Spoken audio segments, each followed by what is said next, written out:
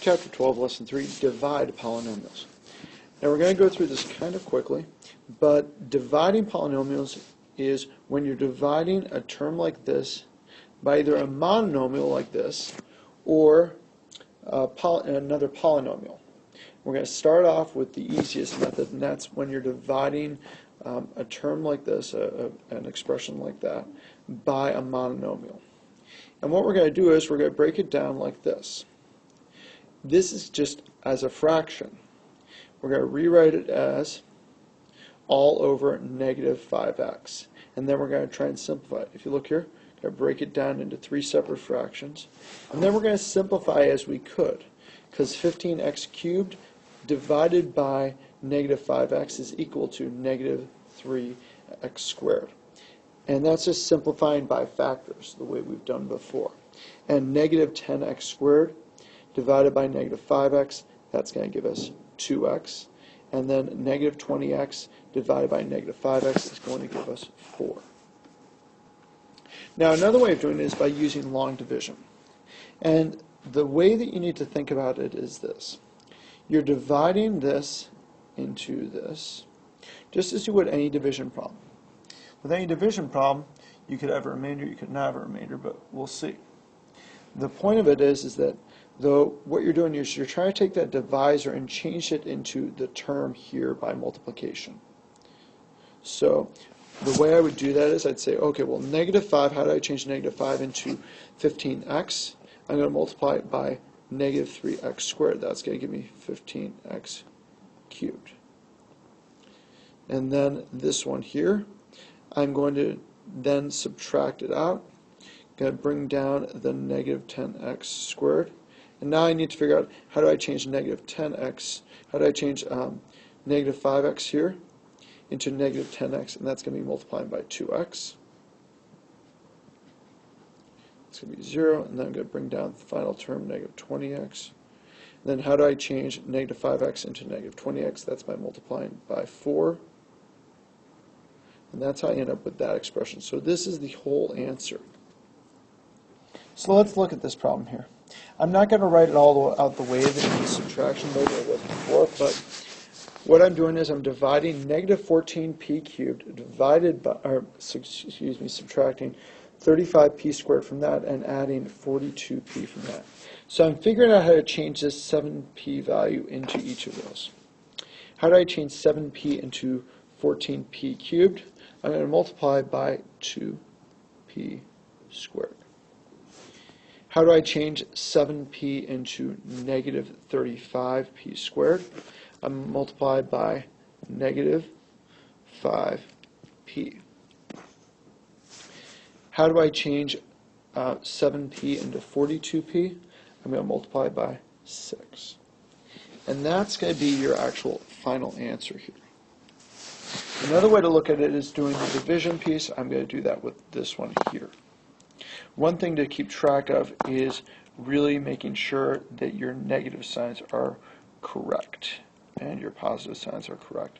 Because every time you do division, one of the important steps is subtraction, and you've got to have the same sign in order for it to work for subtraction. So if I have here this, and negative 3t is what I'm dividing into there. So the first thing I need to do is I need to figure out how to change negative 3t into 15t cubed. What I do by that is how do I change the number into 15? I change it by multiplying by negative 5. How do I change t into t cubed? By multiplying by t squared. When I do that, I'm going to end up with 15t cubed. 0, bring down the 6t squared. So now I have to figure out how do I change the negative 3t into 6t squared. What I'm going to do is, okay, go ahead and add that. I have to multiply by a subtraction number. So I'm going to go ahead and write that like that, because the signs have to be the same. It's going to be 2t. Because 2t, negative 2t times negative 3t is equal to 6t squared. It's going to be 0. Bring down this, it's going to be minus 18t. And now I'm up to the last step. So how do I change negative 3t into negative 18t? I'm going to add, and I'm going to multiply by 6.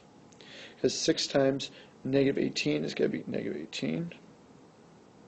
I've got no t's to multiply by, so that's going to give me 0. So my final answer is going to be negative 5t squared plus, excuse me, not plus, because we've got that subtraction. Got it's a negative sign t. I could keep it as plus, and then a negative number, but that seems kind of awkward. So that's going to be my answer.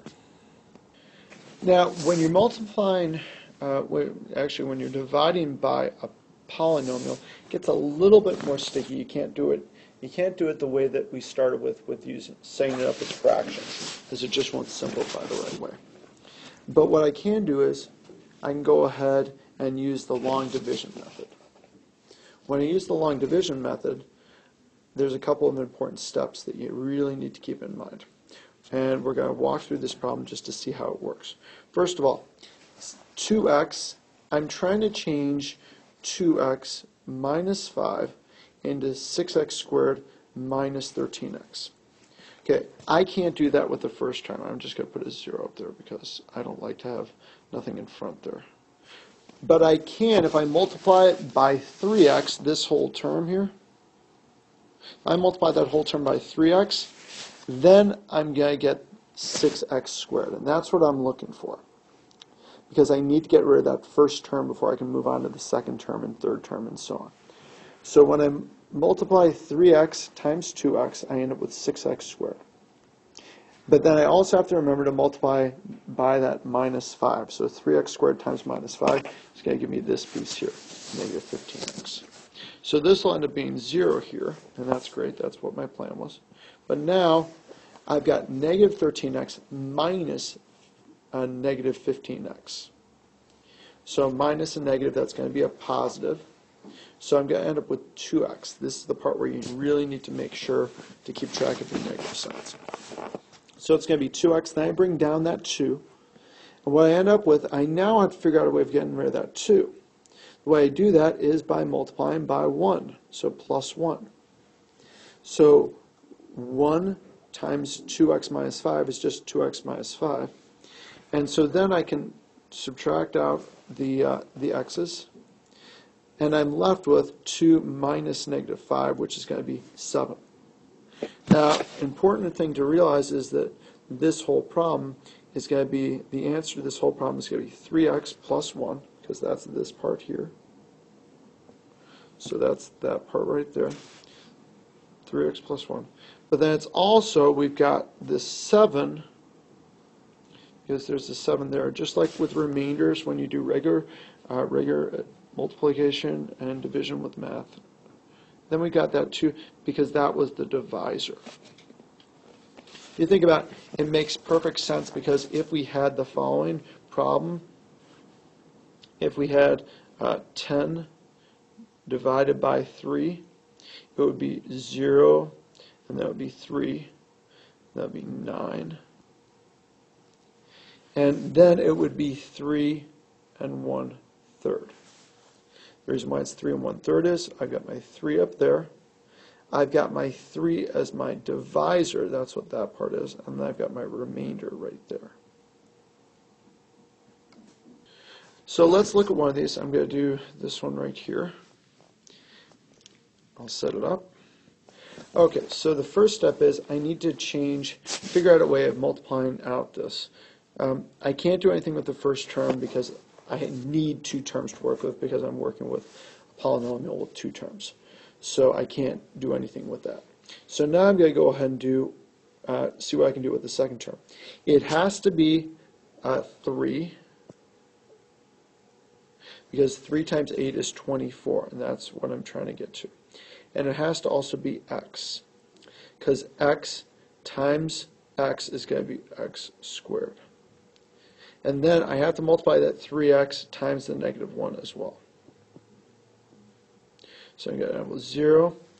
Negative 19 minus negative 3x is going to be equal to, it's going to be equal to negative 16x plus 6. Bring down that.